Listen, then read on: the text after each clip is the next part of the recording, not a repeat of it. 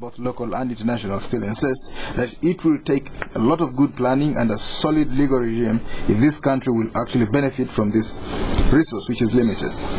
Government has responded to these concerns by tabling in Parliament 2 bills that seek to provide not only the infrastructure for managing oil, but also a legal regime that puts in place a system of checks and balances. In the past, there has been a lot of concern about the lack of transparency in the sector, with many decisions being taken by government and certain developments taking place in the oil fields without the knowledge or the full knowledge of the general public. Many are advising Uganda to join the Extractive Industry Transparency Initiative, or EITI, to avoid the standoff with the populace. Now, other demands about sharing the oil money have come up, with the Kingdom of Bunyoro Kitara, where the oil is found, asking for a share of up to 12.5%. Last year, Uganda took a decision to build an oil refinery within the Bunyoro region, but recent reports have pointed to challenges in acquiring the required land to host this important project. So tonight, we take a look at what is happening now within the sector, and if at all the key concerns have been raised and are being addressed by government. Our guests tonight, Honorable Peter Lokeris, Minister of State for Mineral Development. You're most welcome, sir, Honorable Lokeris. Thank you, viewers. Viewers, because we are also on the internet, you can access a spectrum video of YouTube. We're also joined by Mr. Fred Kabanda, Principal Geologist at the Petroleum Exploration and Production Department in the same ministry. You're most welcome, Mr. Kabanda. Thank you, Edmond. Good evening, listeners. We're also joined by Mr. Dickens Kamugisha, Executive Director of AFIEGO, that's the African Institute for Energy Governance. It's an NGO, an advocacy NGO on the energy subsector. You're most welcome, Mr. Kamugisha. Thank you. Good evening, listeners. Honorable Minister, what is the latest news from the oil industry? The latest news in the oil industry now is that we are embarking on the production phase of our development program. There has been exploration now because of the discoveries we have made.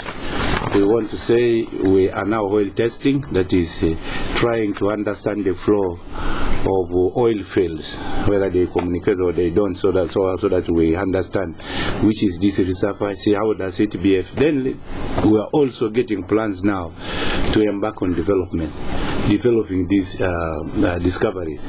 In the development phase, you are trying to draw plans on how you will be able to produce the oil for the oil market. That involves the laying of infrastructure and so on. It's a heavy job, but we have started on it. And what can we expect before the end of this year? Before the end of this year, so the process is long.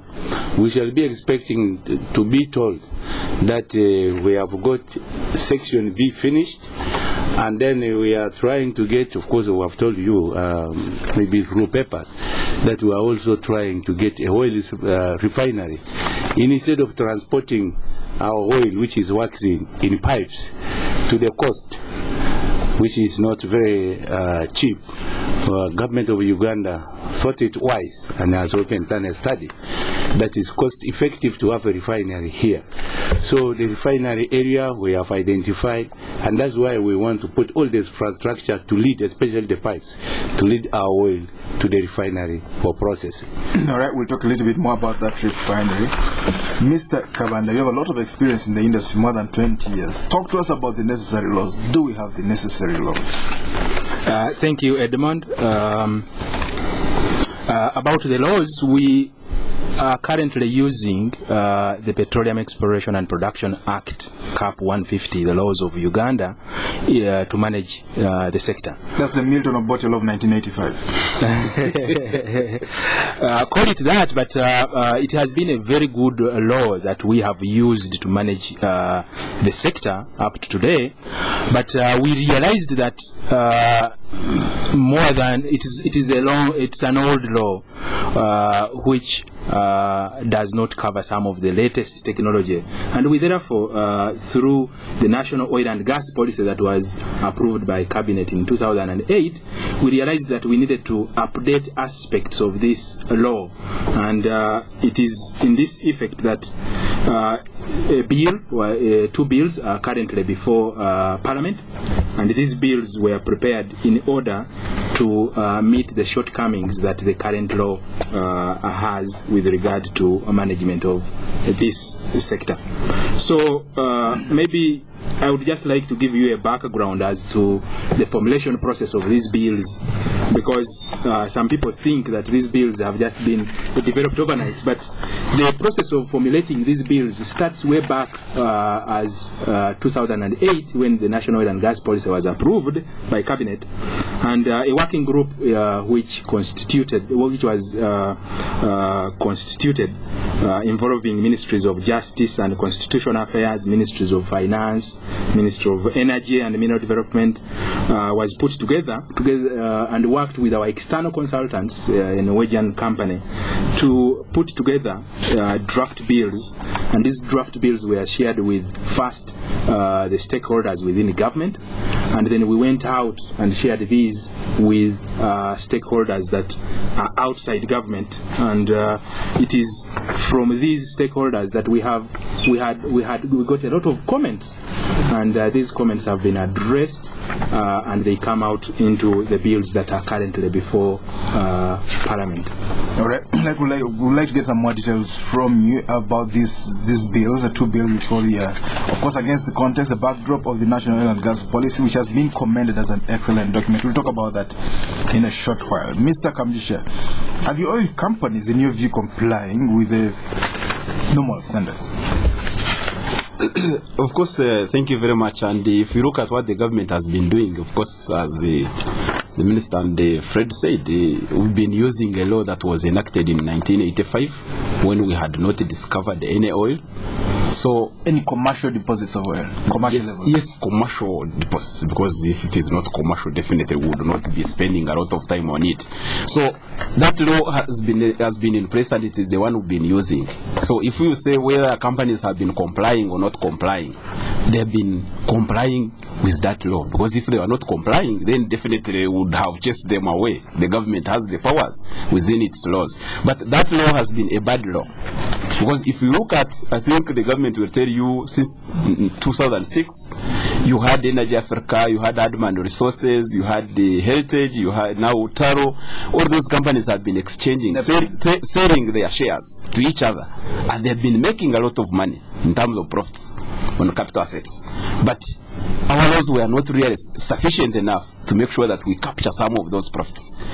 In 2010, when we attempted to get taxes from Heritage, we ended up now in courts in London, courts in Uganda.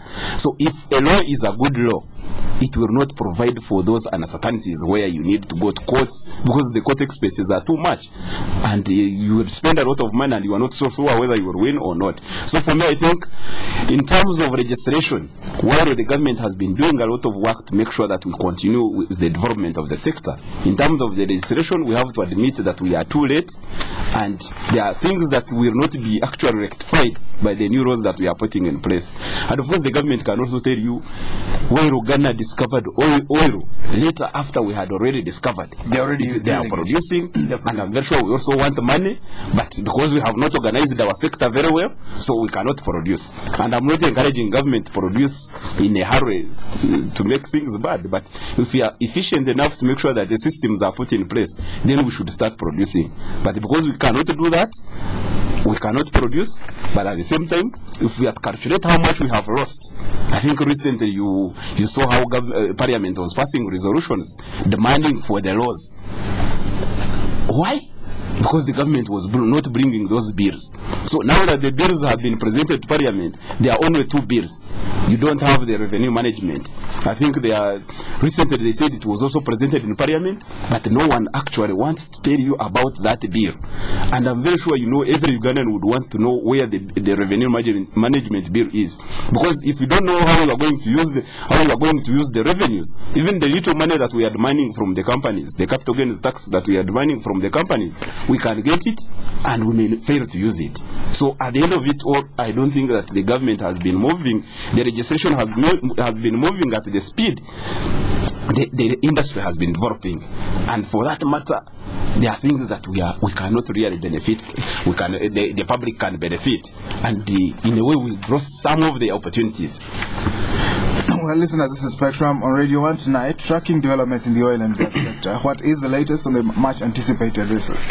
Our guests tonight, Honorable Peter Lokeris, Minister of State for Mineral Development, Mr. Fred Kabanda, Principal Geologist at the Petroleum Exploration and Production Department, and Mr. Dickens Kamugisha, Executive Director of AFIEGO, that's the African Institute for Energy Governance. You will be able to contribute to this discussion at some stage. Honorable Minister, can you give us a timeline between now and the time we begin to see oil flowing? Thank you very much. You see, we have said that we are anticipating to get a refinery.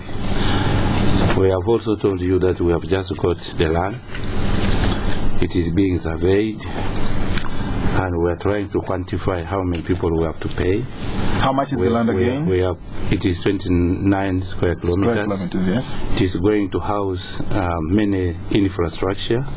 It is going to house an airport, which will be bringing things there for construction of the refinery. It's not a small project. We are also reserving some parts for anticipated petrochemical industries, which will follow the products which come out from the refinery. Of course, the white oil will be sold, but we have got other residual products that will be processed there, which will bring us plastics and so on. It has really a multiplier effect. So we are saying that if we have to look at the refinery, already we have got the feasibility study of refinery and the recommended configurations, types of the refineries that are required. If you want the one which is producing a smaller, producing about 20,000 barrels per day, yes, you are talking about 2.5 years. If you are getting down of 60, depending on who you choose, who the contractor is, it is 3 to 5 years there. That is when you will see the oil, which is white oil, because we have opted for refinery. And in fact, the feasibility study shows that the cost benefit is very good, verifiable indeed, because we are in the center of Africa. In fact, we are landlocked, and therefore we shall first of all satisfy our own local needs, yes, for the country. We shall move to regional needs.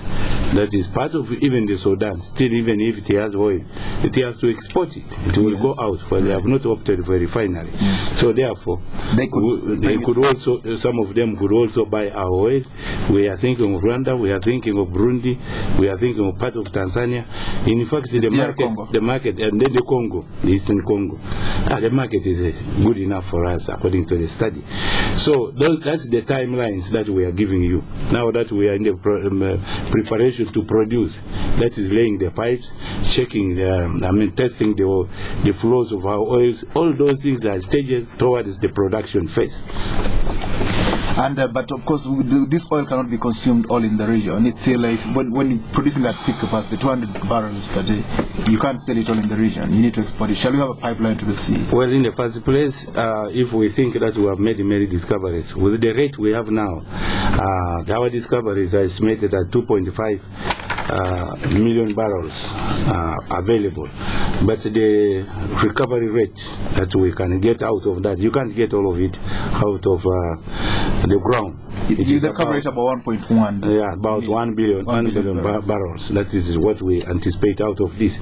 But this one here, the discovery we have made, it is covering a potential area of 40%. We still think that we have another area to be explored of about 60%. And if we make successful discoveries at the rate we are making, then it means our quantity now, barrels to be recovered in a number of years, will be much higher. So therefore, we at this rate, we don't think we shall step up to 200,000 barrels per day. We are still starting with 20, and if we think we should go fast, we should go just 60.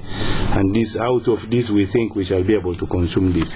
But if the country discovers a lot, still you can lay a pipe up to the coast and you export some. All right. Mr. Kabanda, could you talk to us what people can expect as we move towards commercial production? Yes, thank you, Edmond. But before I go to what people should expect, I thought I would make some clarification on what my colleague here, Dickens, talked about with regard to having good laws that we will not let people go into courts of law. My thinking is a good, what he classifies as a bad law is not true, because you would like to have a law or a system which allows people to go into courts of law where they are not satisfied. And that's what is happening with regard to the aspects of arbitration. Yes. But I would also like to make it clear that the laws we are talking about are resource management laws, and they will therefore not be able to indicate what taxes should be made to whoever is selling. Yes. He cites some examples of some African countries which are producing now, yet they made discoveries later than us. Yeah. My thinking is we need to set priorities. As Uganda, we have our priority being resource management.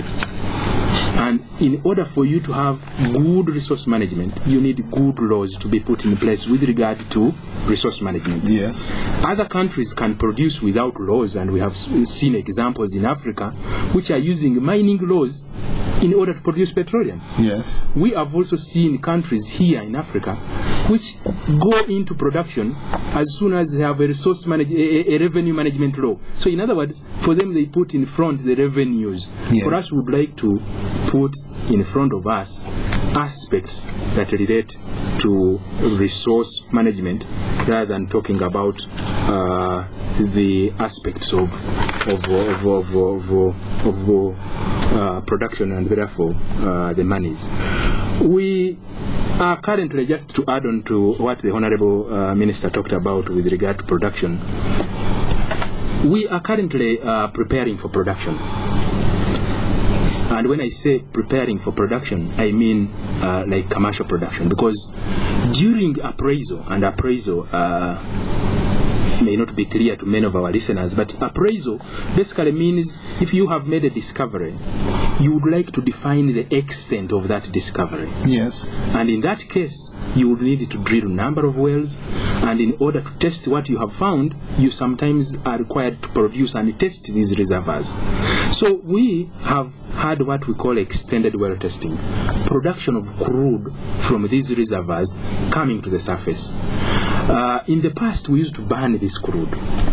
However, with our new policy, we would like to promote maximum utilization of the natural sources.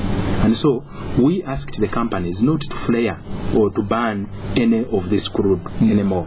And currently, we have had 4 wells tested.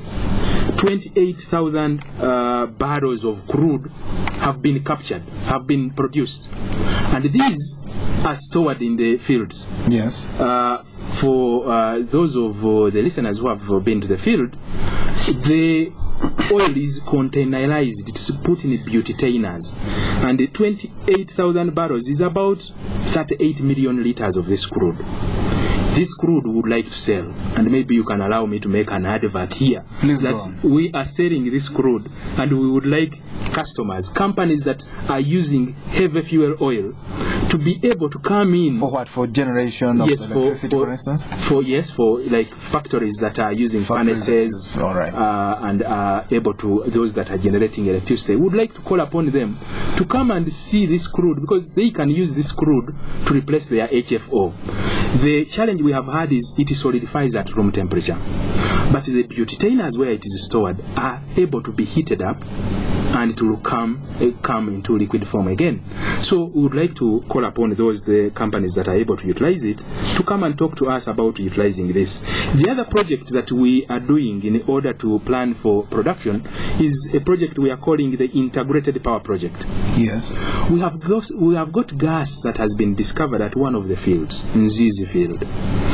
We have undertaken studies in order to be able to utilize this gas to produce electricity. This is a plant that we are talking about 50 megawatts of electricity to be generated from gas, but That's a large size. Yes, that's a large size, and we are talking about utilizing this gas, but also having the engines dual in nature, such that in case you do not have enough gas to be able to produce 50 megawatts at any one time, you should be able to use crude, to use heavy fuel oil in order to generate this this electricity. And that is the reason. That's a complex unit, isn't it? Not really very complex. It's like any generators, but in this case it would be a dual generator. Yes. Being able to use two gas sources. Yes. Right, okay. And that's why this project is actually located near the refinery location, because we would like to use this project for a long term, and when the refinery is in place, the heavy fuel that comes out of this refinery should be able to feed into this project for a continuous process. So I thought I would add those aspects that have been undertaken as we go into production. All right. Could you give us an overview of what is likely, what people in the communities can expect?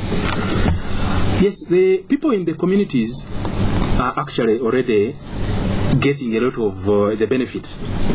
But in addition to that, we would want to extend the benefits that are being given to the communities where the companies are operating to the nation.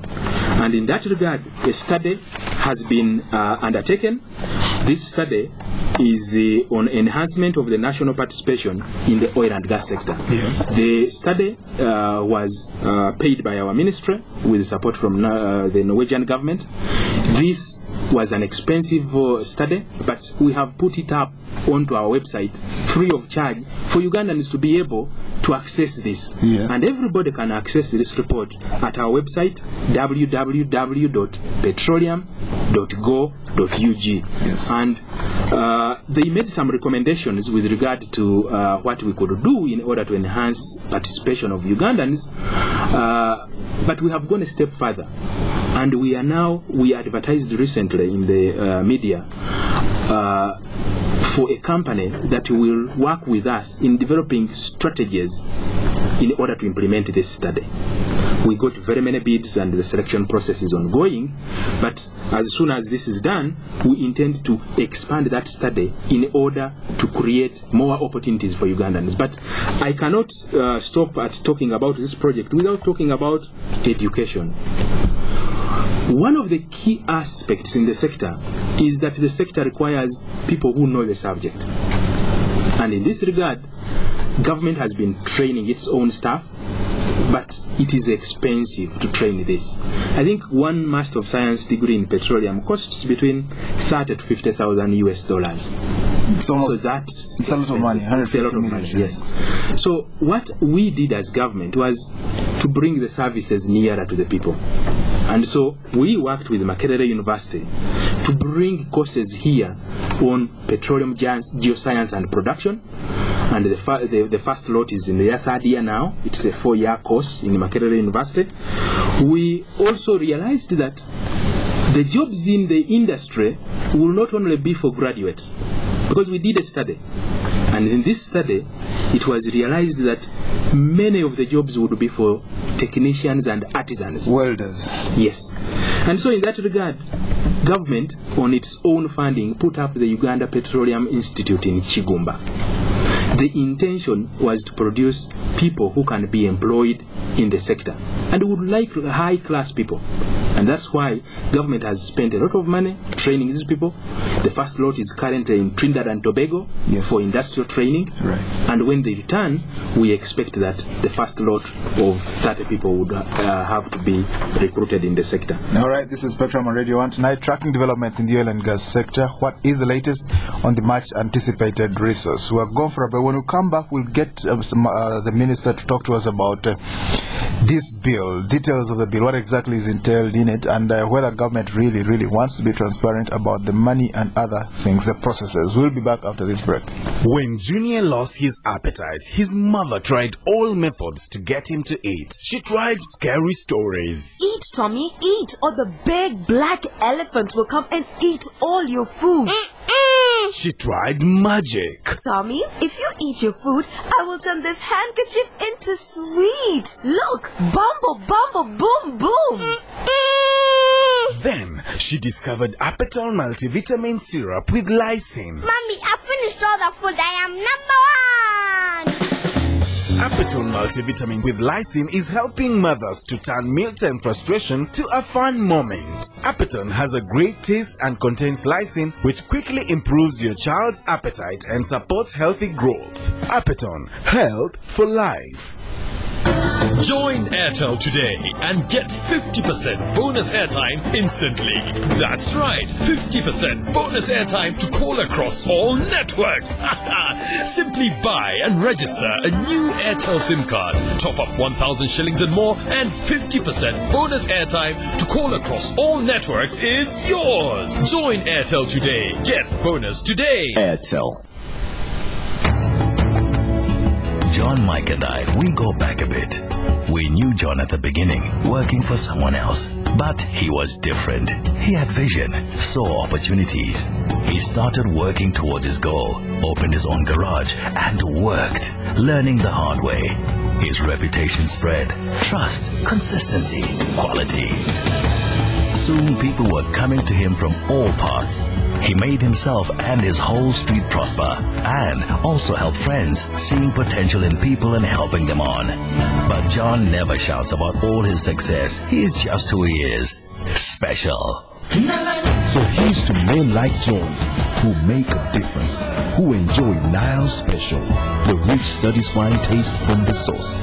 Nile Special. You've earned it. Not for sale to persons under 18. Spectrum on Radio 1 FM 90. Welcome back, and on Spectrum tonight, tracking developments in the oil and gas sector. What is the latest on the much anticipated resource? Our guests tonight on our Honorable Peter Lokeris, Minister of State for Mineral Development, Mr. Fred Kabanda, Principal Geologist at the Petroleum Exploration and Production Department, and Mr. Dickens, Kamugisha, Executive Director of the African Institute for Energy Governance, or FIEGO. You will be able to call in and contribute to this discussion. Honorable Minister, can you give us, of course, he raised Mr. Kamugisha from the NGO sector, raised some points that I'd like you to respond to, but specifically, would you like to talk to us about details of these bills, what is in there, and how compliant they are to the national and gas policy? First of all, these bills are separated into 3, as we have said. The 2 are being shepherded by us, the Ministry of Energy and Mineral Development, and that is the upstream bill, which talks about production, preparation, testing, and so on. Then there is now the other bill, which is production conversion of the products that we have got, and that's, you talk about the refinery, the laying of pipes. So all these things contain the nitty-gritties on how to go about all these processes so that you are efficient. Then when you go now to the one which is for refining, of course I've already told you, when you are going to refine, you must bring the products here, you will take them someplace. Then when you are cracking, it talks about the size of the refinery. Then when you are cracking, what components will you get? Do you want to bring crude and only get 2 components, maybe jet oil and then petrol, or you want to bring other finer products of oily types that you want to have? So these things are explained there, and they are all derived from our policy, which we made pursuant to the one you said defunct, that one of the one before 2003. The 1985. The 1985. In fact, that thing is not defunct. It only talked about the commercialization aspect, because there was no upstream, because we didn't discover anything. There was no midstream either. It was just to say you transport it liquid up to here and distribute to different points. That's what that one was talking about. Then when we got this policy now, it was recognizing that there is already excess of oil here. You must talk about the development of oil wells. You must now talk about if you want a refinery. That's why this one is more detailed on aspects which the other one didn't contain, and that's why we had to make it. And also to talk about how will Ugandans benefit from this discovered baby, and that's why we have the contents now we are talking about. We have to train people on handling the production processes, because we are the owners now of this, and the oil itself underground is all in the province of government. All right. Because we would like to talk to you. We would like to ask you to talk to us about how the money is going to be shared. But before we do that, Mr. Kamugisha, what do you see as the bottlenecks to progress? What's holding things back? I think for me, in my opinion, there are a number of things, especially the government. If you hear the government's speech, is actually a wonderful one. But if you see the practical part of it, I think we are actually not doing it, walking the talk. So, because I think if we want to be transparent, you would begin with, especially the production sharing agreements. These are the production sharing agreements. They are documents that actually define the rights and obligations of the companies that are operating here, that define the rights of the government of Uganda. But these are documents they have decided to keep secret. Yes. Even to members of parliament, they decided to give guidelines that actually make it completely difficult. You can't photocopy. You are supposed to be watched while you are reading as an MP. Secretary. But this is the parliament that is supposed to make laws. And the laws must be in harmony with the agreements. The agreements must be in harmony with the laws. No, the fact that now the agreements are already in place, then the laws must be in agreement in harmony with the agreements, because you are not going to make retrospective laws. And that's why I was, I think, for Fred, when he said that we are trying to move slowly in terms of making laws so that we don't rush. You know, when you commit yourself in these agreements, I tell you, the companies will take you on. So if you have not set your legal standards, the agreements are the ones the companies are going to use against you, and indeed we are in courts. So if we can't show them that actually we have the right laws, whether they are taxation laws, whether they are development laws, it is going to be hard for us. So for me, I think the progress that we should be talking about is the political will to make sure that the sector is run transparently. And especially now, if you look at the content of the laws, that the bills that are in place, you can't even believe that even these bills don't have a time frame within which they are going to be enacted into laws. Yes. Because Parliament also demanded from government in October last year that the bill should be presented in a month. Now they are not happen. Now almost it did not happen. Even the government went ahead to enter into other agreements and give licenses to Taro in respect of Kingfisher, Kanyataba. Of course, that was against the parliamentary resolutions. And in my opinion, if you want to show that you are a government and you want to be transparent, you want to ensure that Ugandans really respect and trust what you are doing, you must make sure that what you are doing is really in line with what Ugandans are asking for. But I think those are examples where you see we are not doing well. I think the refinery, I think that's an area where all of us as Ugandans, the government either is going to make it right and ensure that Ugandans are behind it, Ugandans trust it, or Ugandans actually keep on saying you are doing the wrong things, you are trying to conspire with companies against the interests of Ugandans. Because we've been asking, you have the feasibility study, and the government in a way has decided to build a refinery. Yes, it is a good thing to build a refinery. Yes. But what are the risks that you have taken into account to say a refinery is a good product, is going to give us value for money? Because there are a number of things that you'll be looking at. Yes. Our capacity to build a refinery, how much money are we going to spend? Well, I think the promoters have put down $10 billion for the entire industry. $10 billion for the refinery. No, of course, I think we want to get it from our own government. I don't think that Ugandans are going to be relying on companies, what they are telling. Well, they have committed themselves to the government, who are now they're now in partnership. No, they put down $2 billion out of 10. I think, Edmond, there is nowhere in this world where the companies are going to be giving you the truth. I think our companies, and I think we have these experts, they need to be telling the Ugandans that this is what we are doing and this is what it is. So that for us as Ugandans, we can hold them accountable. But if it is a company telling me it is a refinery is 2 billion and it ends up being 5 billion, of course that will be poor planning. So, and I think for me, what I would be asking the government to do is that they are able to tell Ugandans, we are building a refinery, we have the capacity to produce at the maximum efficiency level, we are going to produce these products, we are capable of marketing these products, whether we take them in Nairobi, in Kigali, in Burundi, we are able to market them and ensure that they compete with other products. Yes. But to have that illusion that, we are going to sell in the regional markets, You are not going to stop other countries to bring on the regional market. But we see what is it that we've been doing as a country to make sure that actually we can compete. I think we have not been doing well, because even the height and skills, and those are examples you can use whether you can be efficient or not. Of course, when we are talking about refinery, I think we are talking of relying on the companies.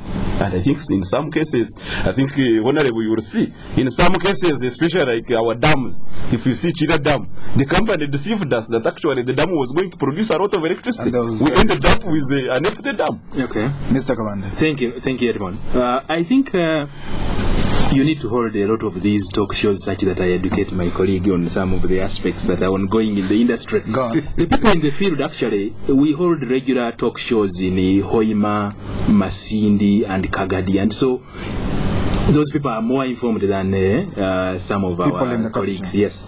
But I think I need to make some clarification on two aspects. One, the refinery. He wants us to put money for the refinery and then we go forward. I think it has been said over and over again that it's true we do not have the technical know-how, neither do we have the money to undertake this refinery on our own. However, what we have done is we do not make guesses.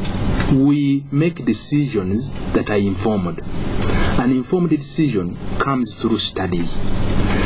We had many arguments with the companies on, is it feasible to export or is it feasible to refine? We decided to put money as government, and a detailed study, a feasibility study was undertaken on refining in country.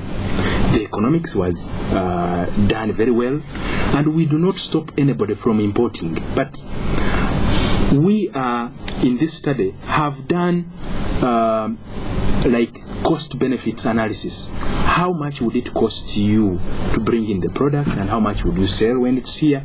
And so all these studies have pointed towards a cheaper option of refining in country to produce these products. And because we do not have the capability, we are going for PPP. Public-private partnership? That's true. We would like to share the costs with these companies, and government will be a partner in this development. And one of the first things we have done is, in order not to stop the processes, we have acquired the land. The Honorable Minister, 29 square kilometers the Honorable Minister was talking about. And this is a foundation. We are not about to stop. We shall now go on to the next phases. We are in the process of acquiring an advisor on how we should take this forward, this procurement forward of procuring a partner to come and work with government to deliver this refinery. And so studies are important. We have also just finished a study on how will the crude be transported from the different fields onto the refinery location. Yes. And so this is a study that is coming from the technical aspects, and we are ready to put money and not go into guessing aspects. But allow me to also talk about the law. Very briefly. Yes, briefly. He talked about the laws that are hindering progress.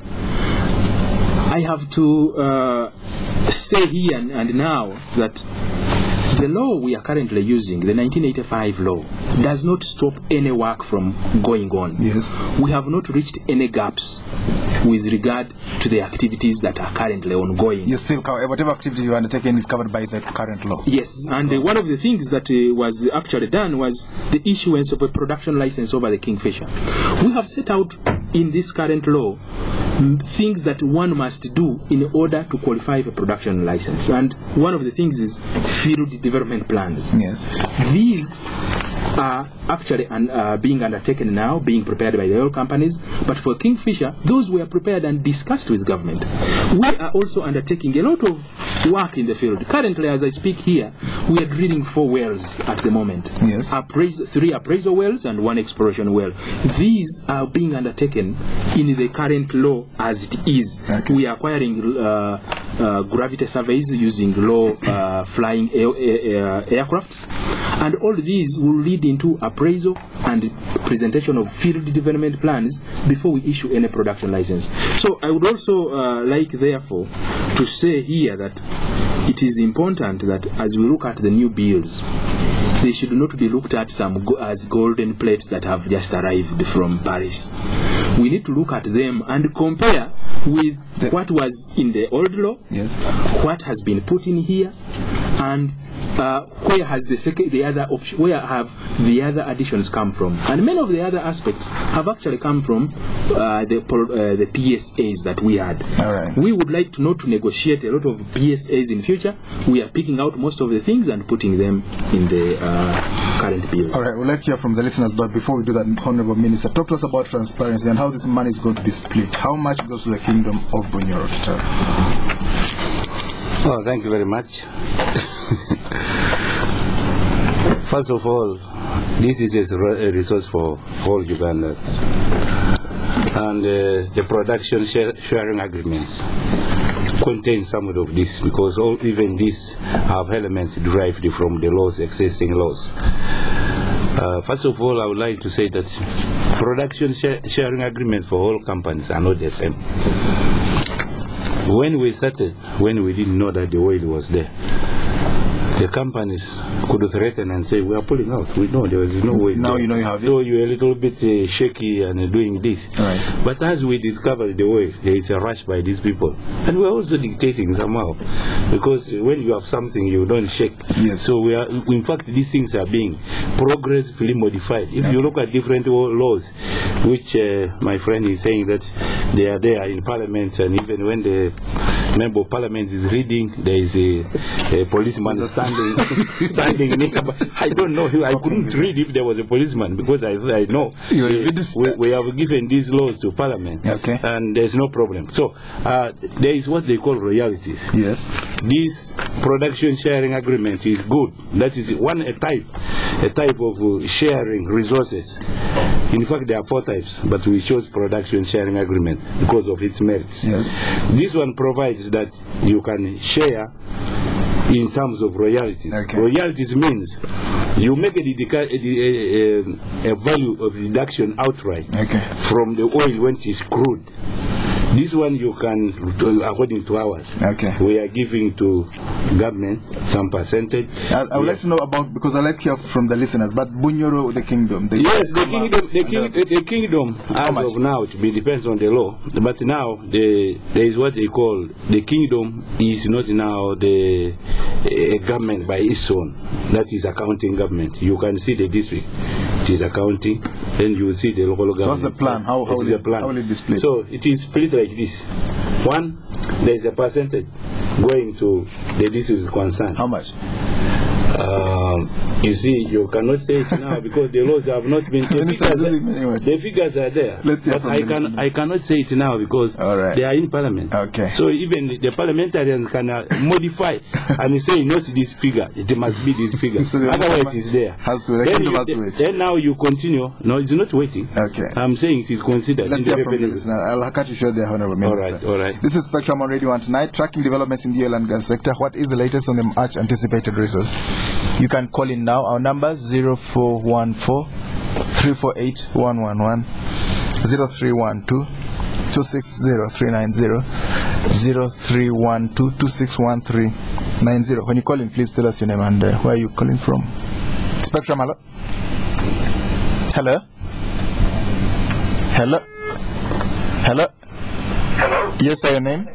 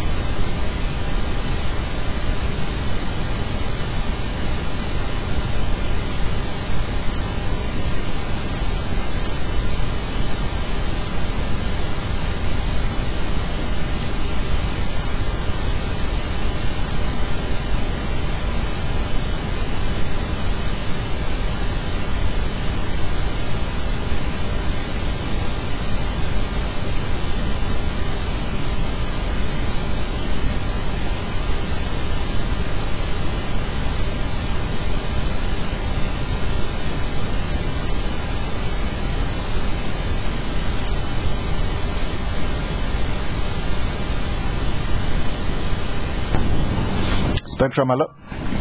Good evening. Good evening, your name, sir? Yeah, Edmond, you know is the name. Thanks for the guest in the studio. Yes.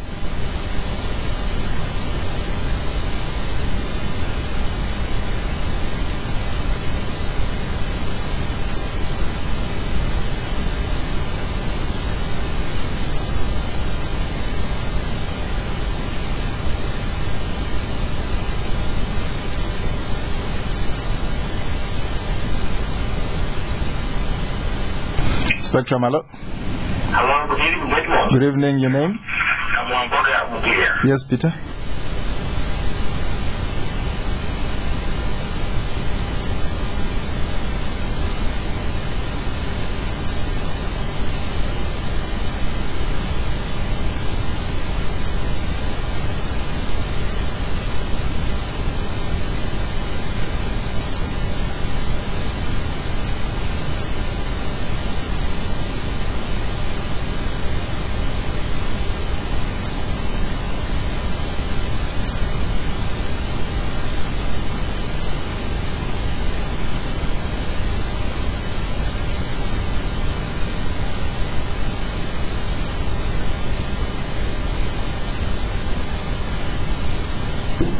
Okay, we'll get back to the street. Okay, one final caller. Spectrum, hello. Yes, good evening, Edmond. Good evening, your name? Dale. Yes, Dale.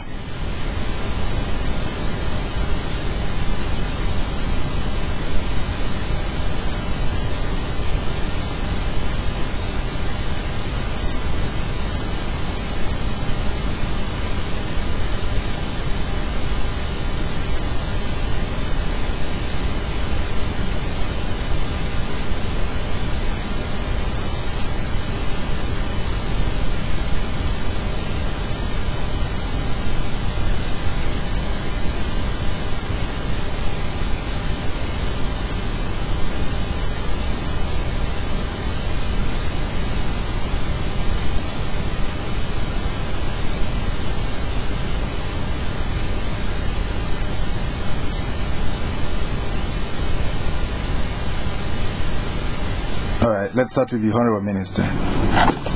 Well, I would like to start with the sharing bit. Thank you very much for raising that one.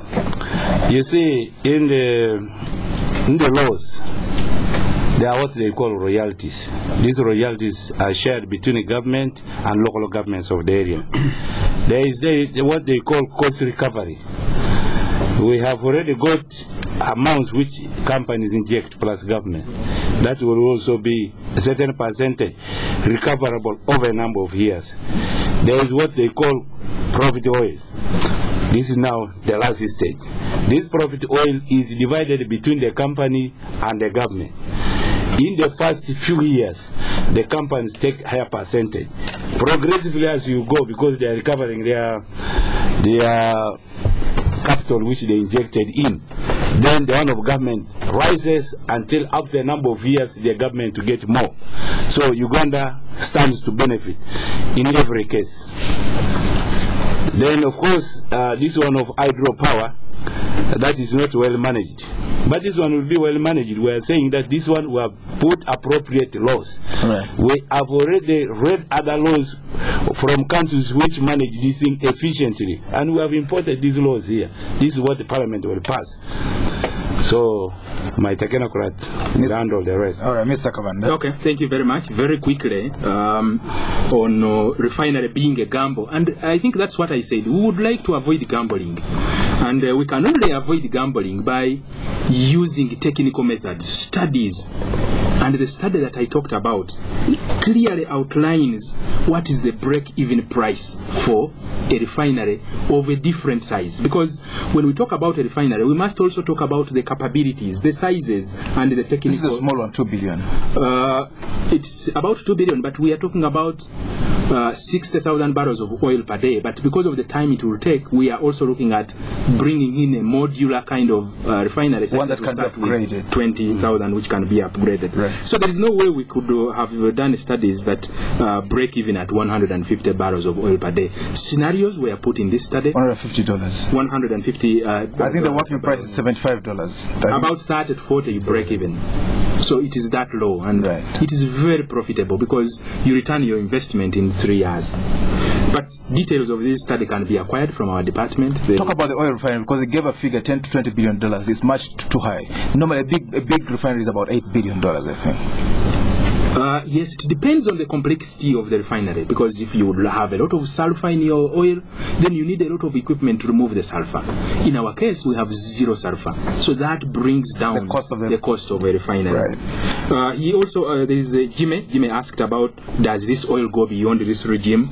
I would like to say here that when we are looking at oil, we are looking at oil in a long-term process, and the production licenses we issue are 25 years plus 5-year renewable process. All right. Maybe just to very briefly comment on the aspects of how will the oil resources be better managed. No, that's it. Go beyond our regime. 40 years. People might keep, the voters might keep returning the same regime. So that, we leave that. I like it.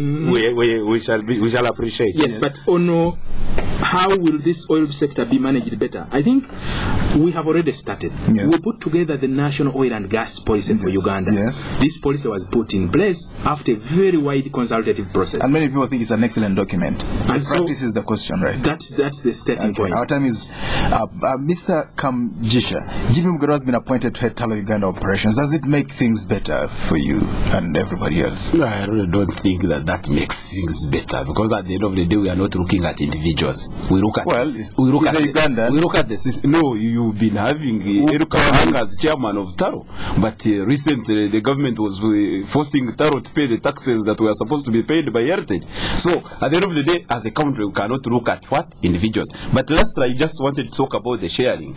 I think the reason why the Bunyoro people are saying they want a share, this is not to say that oil is for Bunyoro, but I think as a country, we have to discuss with those people. Why are they asking for a share? What do